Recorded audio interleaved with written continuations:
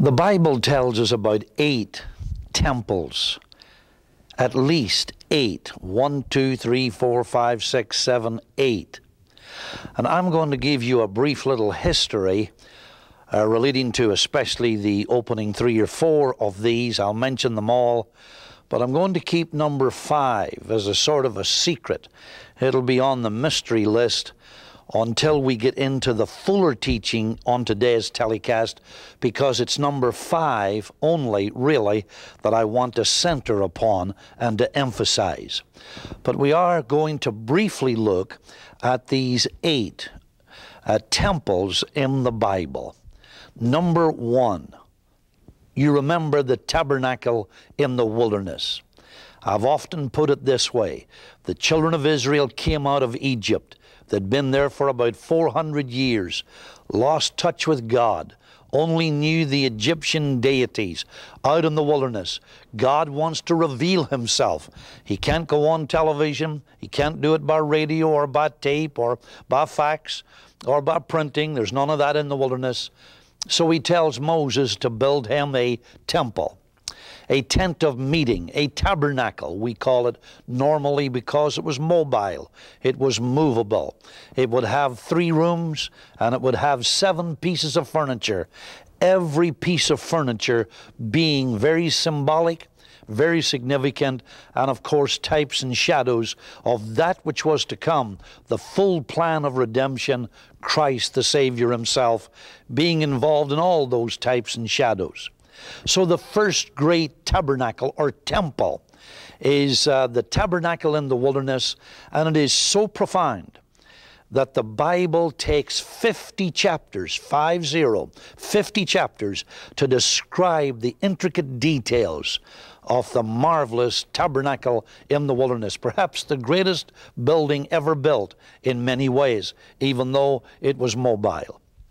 Now, many years later, David wanted to build something along the lines of the tabernacle, only much bigger and in a permanent way. He wanted to have it, of course, in Jerusalem, and God told him the details of it, but wouldn't allow him to build it, because he said, you're a man of war, you've got blood on your hands, but your son is going to build it. And of course it became known as Solomon's Temple. Everybody has heard of that. This was a more permanent one of stone and so forth, rather than just the linen and the other items of the mobile one back there in the wilderness. Solomon's Temple was rather amazing. As a matter of fact, Solomon's Temple, and I'm coming back to that in a moment, followed by Zerubbabel's Temple and Herod the Great's Temple, those 3 were all built on the same site, and that is Mount Moriah, the famous Mount Moriah in the Scriptures, in the eastern side there of Jerusalem. But relating to what started off looking like David's temple, but Solomon, his son, built it, it was absolutely incredible. It was built on a platform 10 foot high with like 10 steps up to it and 2 great pillars, one on each side, filled with ornate perfection. It was, to put it mildly, a magnificent structure. It was Solomon's temple. In fact, he used, to be honest, slave labor, 80,000 of them to put it together. And when he was looking for the wood from Lebanon, there were 30,000 involved in just getting the wood cut and transported and prepared. It's hard for us to imagine today what a magnificent structure it was. It would cost tens of millions of dollars if it was built exactly today as it was back then. Solomon's Temple. But remember, after Solomon, the kingdom was divided. It was a tragedy. And Israel, as it were, became into 2. The top part was made up of the 10 tribes, which were taken captive into Assyria, not Syria, Assyria, which is the northern part of Iraq today. And of course, they became known as the 10 lost tribes. And then in the southern kingdom, it became known as Judah, because it only had 2 tribes, Judah and Benjamin, and it took the name of the larger tribe. That's where the word Jew comes from. It's a contraction of the word Judah. Now, they were taken away also into Babylon, which is the lower part of Iraq today. And that was by King Nebuchadnezzar. He made 3 raids over there, destroyed the city, destroyed this magnificent Solomon's temple, and that destroyed the Jews just about. Because, you see, the temple was the center of Jewish life. There men sought God and gave their sacrifices unto Him, and now it was wiped out. It wasn't like us today. We have a different situation. They had that one meeting place, and it was gone. And Nebuchadnezzar was the one that did it. And he took the Jews, as you know, back there for 70 years. See, what had happened was God had told them to till the land for 6 out of every 7 years, and they refused to do it. They did it 7 out of 7.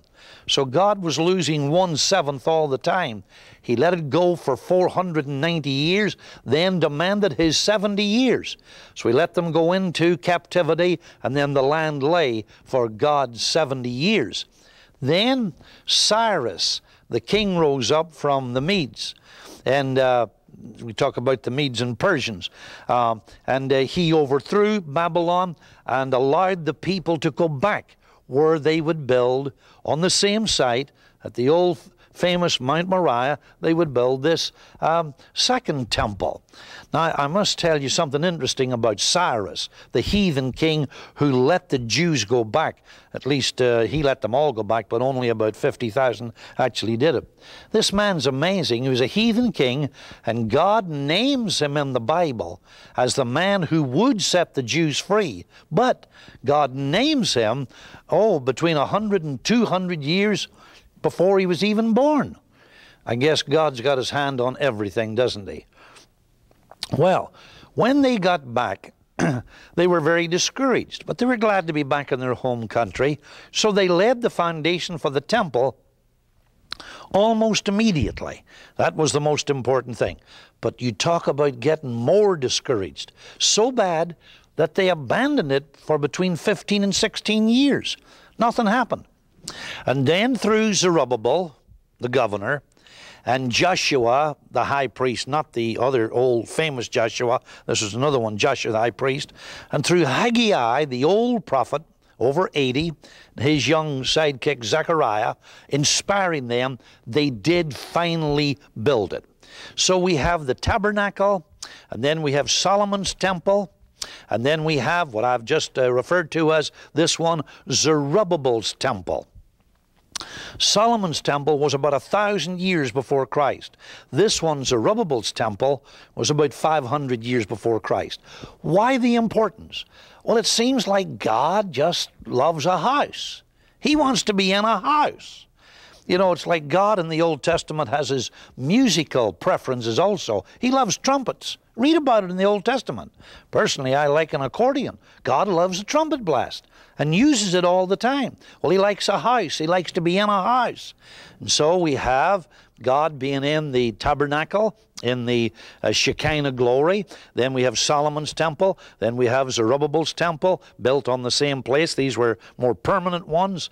And then just before Christ, 15 or, about 20 years before Christ, 20, 25 years, somewhere in there, nobody knows exactly, Herod the Great, in order to curry favor of the Jews, he decided to take this Zerubbabel's temple, which had been standing for hundreds of years, and to enlarge it and beautify it. He ended up making it even greater than Solomon's temple. I mean, it became a magnificent piece with a big wall at the precinct. Of course, everything's gone today except one piece of one of the walls. Today we call that the Wailing Wall, and that's over 2,000 years old. An amazing part of the wall that's still there. Now, here's an interesting point. When Zerubbabel's temple was built, many of the old people who had remembered Solomon's temple, they wept because it didn't compare. And yet the Bible says the glory of this temple will be greater than the former. It'll be greater than Solomon's. And why would that be? Because it would be that temple, Zerubbabel's, which was beautified and enlarged. It became gold and cream and just magnificent by Herod the Great, and that would be the one that Jesus would actually stand in. And then Jesus said it would be torn down so that one stone would not stand upon another, because the people had rejected him. And about 40 years after Jesus died, Titus, the Roman general, came in AD 70 and tore that one down. Now, let's go back over it again, will we? God wants to be in a house. So we have the tabernacle in the wilderness. We have Solomon's temple. We have Zerubbabel's temple. We have Herod the Great's temple. So what's that? We have got 4. And then there's number 5. But that's the secret one that I want to spend most time on this telecast talking about. So I'll skip it for the moment and then come back to it, and we'll go to number 6. There is the temple that will be built according to Revelation chapter 11. Some people refer to it as the tribulation temple, but you can read Revelation chapter 11. And then there's going to be the temple built in the millennium. And Ezekiel in the Old Testament talks all about the millennium, not all about, but a lot about the millennium temple. And of course he was an Old Testament prophet, but he speaks about the millennium to come. That's 7. And then number 8, why the Bible talks away at the end, out in eternity. The Lord God Almighty and the Lamb will be the temple thereof. So we have these 8. I want you to get them. Recently I preached on this. You can order the tape if you want. I'm not offering anything today. But we have the tabernacle in the wilderness. We have Solomon's temple, Zerubbabel's temple.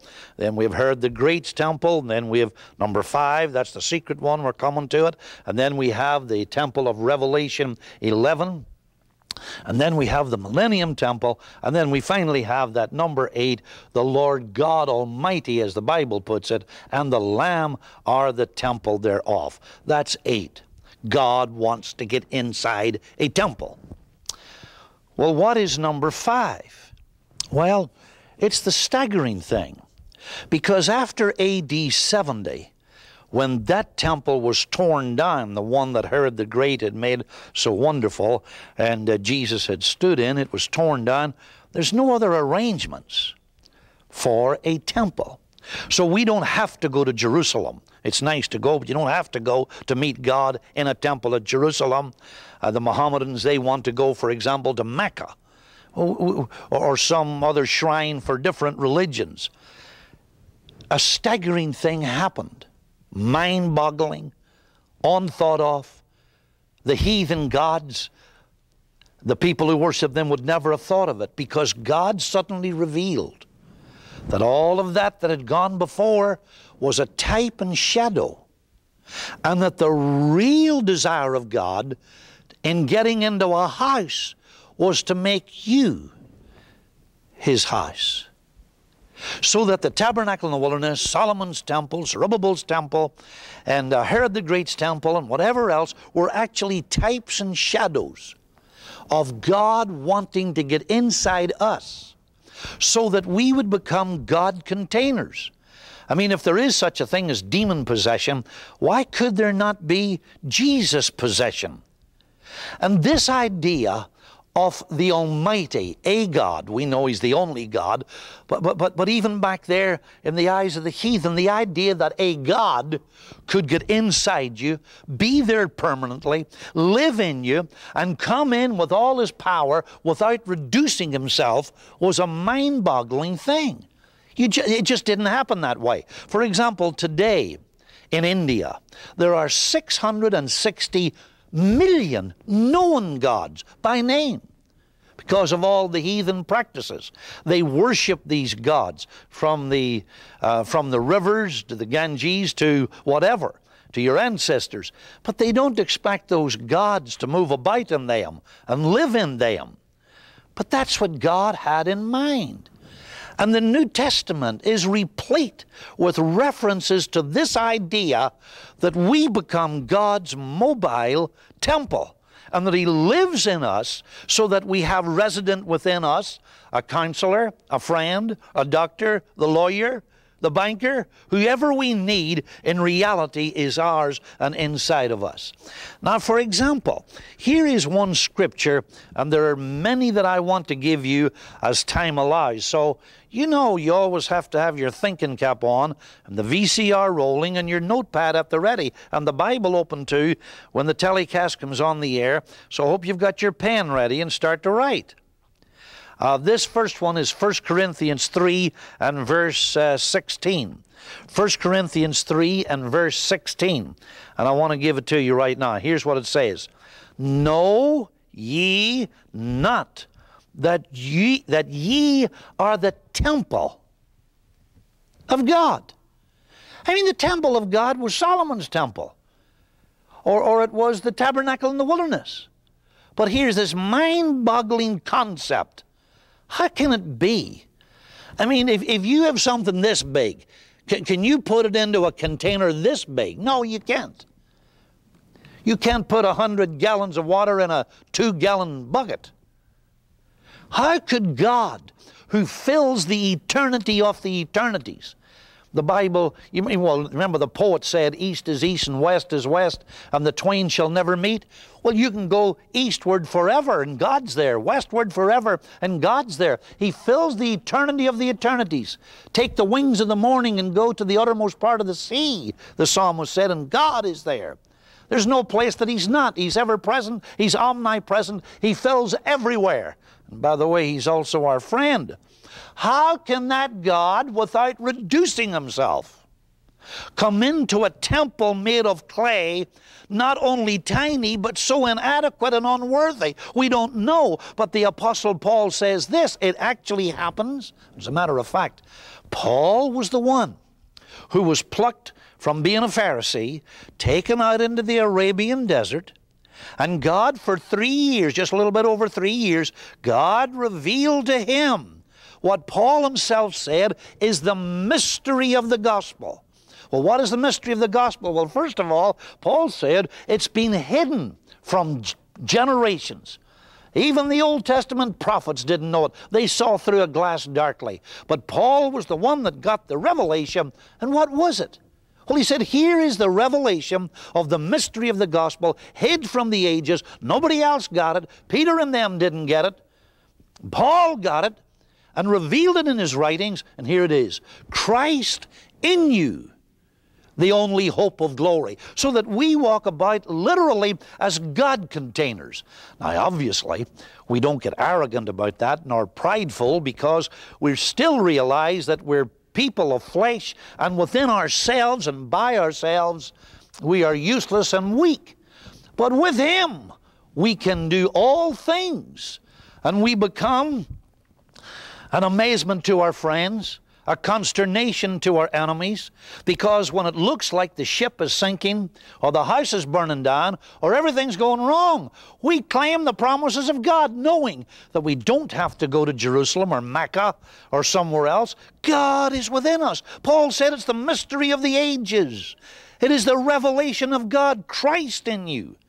And speaking here to these Corinthians, and by the way, I've told you before that these Corinthians were not very spiritual. As a matter of fact, they were a nuisance. They gave Paul more trouble than all other churches put together.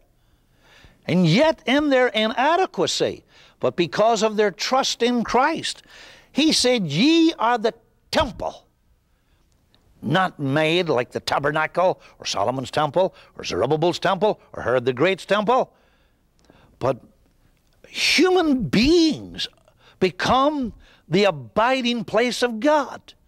Well, here it is again. Paul says it almost with an air of amazement. After I've taught you, you still don't know it? Know ye not? Don't you realize? Has it not struck you, this mind-boggling privilege? That ye are the temple of God, and that the Spirit of God dwells inside you. So inside me and inside you, if we have made the trust connection, accepting His righteousness, dikaiosune is the Greek word, of imparted, imputed righteousness, not just making a so-called, quote, decision, And not just shaking the preacher's hand or going to church, but if you've actually trusted Christ and He's put His Spirit in you in response to your trust for His robe of righteousness, then you become the temple of God. It is mind-boggling. And God is so thrilled with it. In 1 Corinthians chapter 6, now there's a bunch of these, 1 Corinthians chapter 6, verse 19. Here's what it says. 1 Corinthians 6:19, I'll read 20 as well. What? Paul says, what? They still hadn't got it. Know ye not that your body is the temple of the Holy Ghost, which is in you, which ye have of God, and ye are not your own? Verse 20, for ye are bought with a price. Therefore glorify God in your body and in your spirit, which are God's. Belong to Him. You can look up these scriptures afterwards in the Living or the Amplified or whatever you want, but these are powerful scriptures to give the idea that God is going to be resident in millions of people. Individually they become the temple of the Lord, but when they come together, each is a living stone, and the overall church then is the temple of God. I guess it's just absolutely incredible. Look at one more in 2 Corinthians 6 and 16. 2 Corinthians chapter 6, I believe it is, and verse 16. 2 Corinthians, yeah. What agreement hath the temple of God with idols?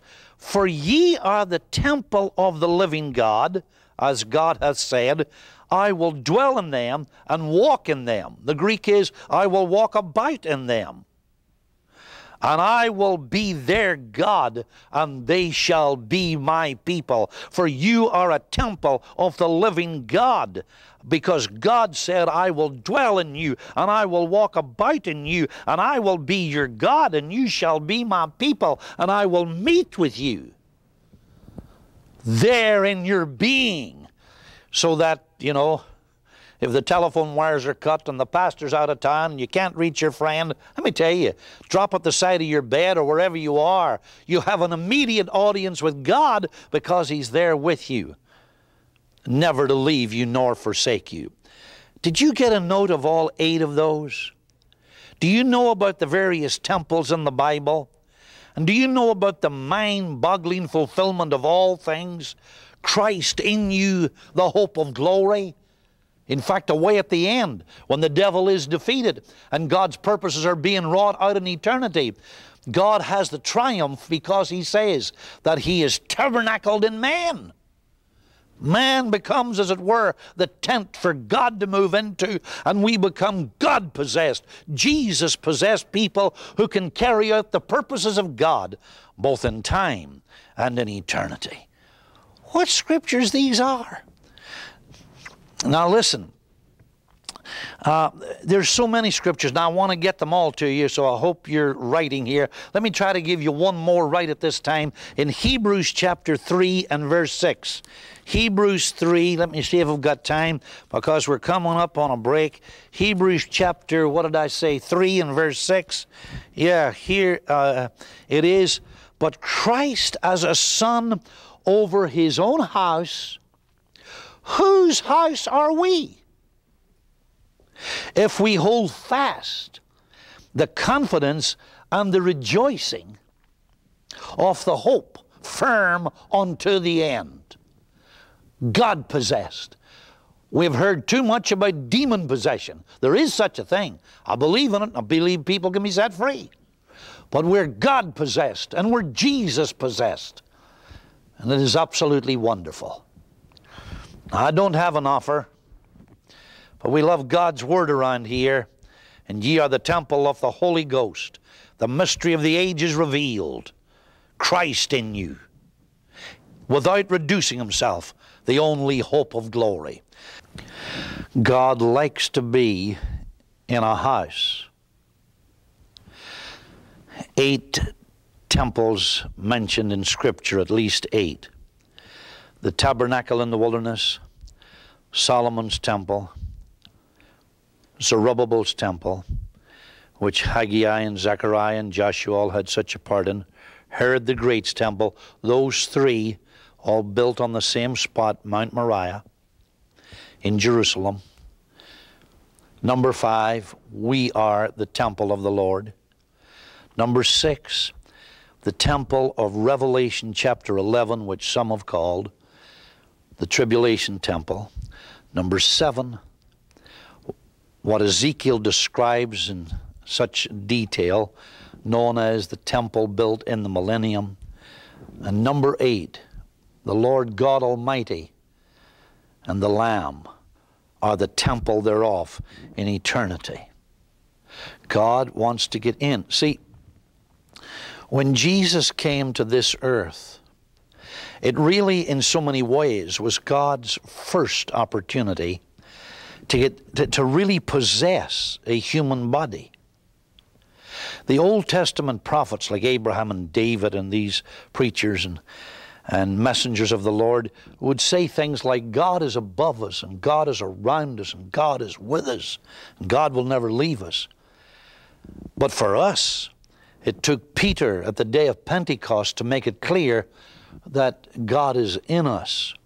And with the passage of time, we have almost got used to this mind-boggling concept that a God can possess his subjects.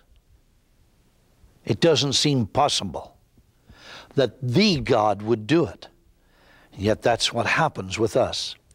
And so when Jesus came, you remember he was baptized in water by John in the river Jordan.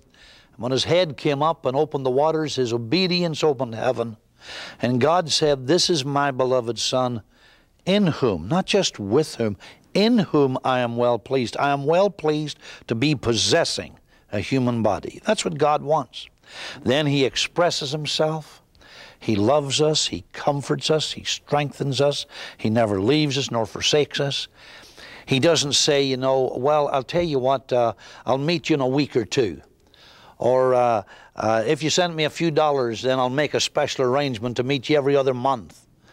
I will never leave you nor forsake you, forever and forever and forever. Before we had the break, I was mentioning something about the fact that as individual believers, we are God's house. But when we become as a part of the body of Christ, which we do when we get saved, there's another way to describe us. We are that house, but we're also lively stones in the overall house, so that each individual is the house of the Lord, but God also possesses the church as an entity. Now that's borne out in 1 Peter 2 and verse 5. 1 Peter 2 verse 5. Ye also, says Peter, as lively stones, we would say today, living stones. That's where the word living stone came from. Ye also as living stones are built up into a spiritual house, both individually, as I've said, and part of the body of Christ. And we are an holy priesthood. I mean, the old priesthood is gone. You don't need a priest today to confess to and to make intercession for you, because all believers are kings and priests unto God who sing a new song. So what are we? We're living stones. We're a spiritual house, individually and collectively. We are a holy priesthood. A set of holy, hagios, a different kind of priesthood. That's what it means. A set apart, dedicated totally to God, a priesthood in touch with Him, acceptable to God by Jesus Christ. You know, sometimes the devil, when he uses his most familiar club, which is condemnation and guilt, he wants to make you feel that God's not pleased with you or anything you do.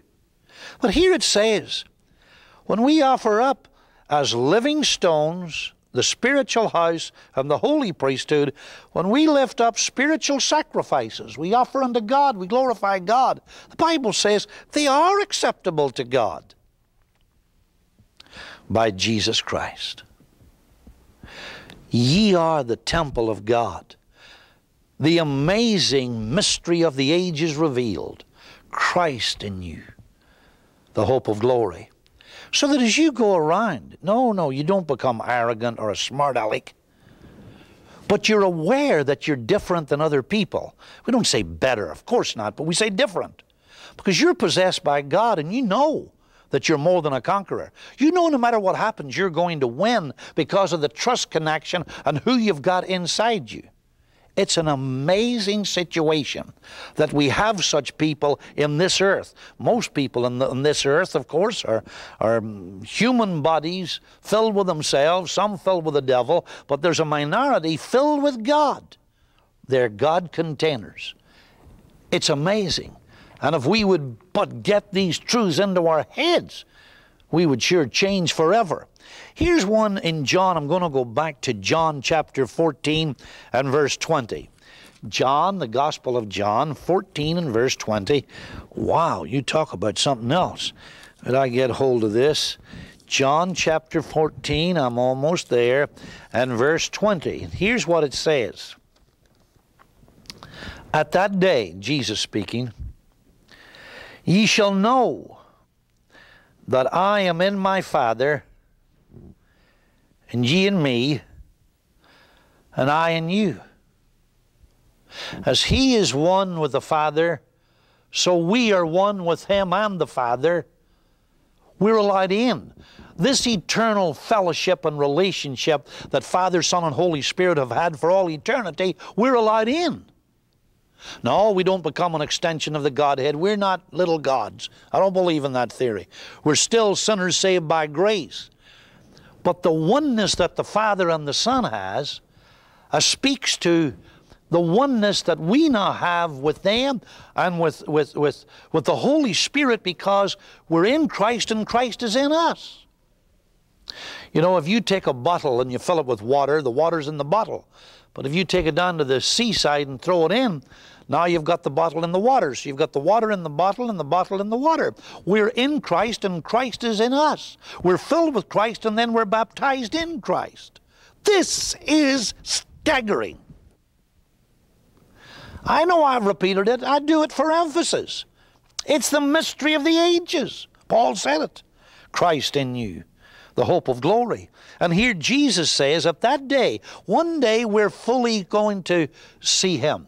You know, the word glory, doxa, or as the Greek said, doxa, the greatest glory of all is when you finally are able to move past, seeing through a glass darkly, and you really comprehend him. Heaven will be to have the ability to know him as he is. That's what the glory is. And that itself will be a developing operation for all of eternity. And Jesus said, at that day ye shall know, ye shall understand, ye shall comprehend. See, the Bible says no man hath seen God. Not talking about this, talking about comprehended God at any time, except that Jesus came and revealed him. Now we do see through a glass darkly, but one day face to face. And at that day ye shall know and understand. I am in the Father, but ye are in me. What is this? Here's the Father. Christ is in the Father, but inside Christ is us. So our lives are hid with Christ in God. One more time. Our lives are hid with Christ in God. We become God-possessed, and we can carry out his work. At that day ye shall know that I am in my Father, and ye in me, and I in you. John 17 and verse 23. Now, when do you hear this one? I and them, Jesus said, and thou and me, that they may be made perfect in one, or complete is the word, and that the world may know, that thou hast sent me and hast loved them as thou hast loved me. Listen to the opening three words. I in them. The concept of Jesus' possession, regrettably, is more seemingly unbelievable to believers than the concept of demon possession. They think people can be demons. Oh yeah, well what about Jesus possessed? Jesus said, I in them. I am in them. Who is this Jesus? You remember last week we talked about who is he in yonder stall? We talked about how mighty and how wonderful he is. The Logos who was there at the very beginning and before the beginning, the that behind all that. Who what? Who made everything, for without him was nothing made that was made. This almighty God, Elohim and Yahweh and El Shaddai. He said, I in them. I am in them.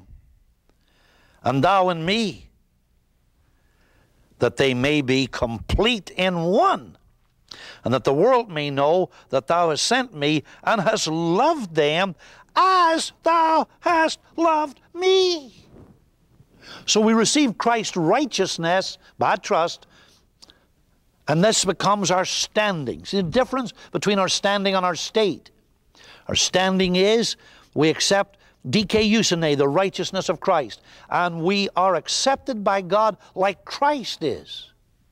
Amazing. But in ourselves, in our state, we're still developing and learning and up and down and battling and fighting. But your state doesn't dictate your standing, it's your trust in the finished work of Christ. When you understand those things and grab them, then there's a deposit of God. God himself comes into you. And you become a different man. Let me tell you, you become a different person. And most people live about 5 million miles below their privileges. And don't understand how we can get a grip of God and get miracles and blessings from him in order to bless others. These scriptures are rather incredible. What about Galatians 2 verse 20? Paul said, I am crucified with Christ. Well, that means he ought to be dead. But this is what he said. I'm crucified with Christ. Nevertheless I live. Yet not I, but Christ liveth in me. And the life that I now live, I live by the faith of the Son of God who loved me and gave himself for me. I want to go to Ephesians. Ephesians, let me get it after Galatians. Ephesians chapter 3, and here it's coming up, verses 17 through 19. Ephesians 3, 17 through 19. Ready for it? I know I'm going fast. I'm trying to get it all in. That Christ may dwell in your hearts by faith. That's the whole thing. The church tells you it's by works. It's not. It's by faith in what he did on Calvary.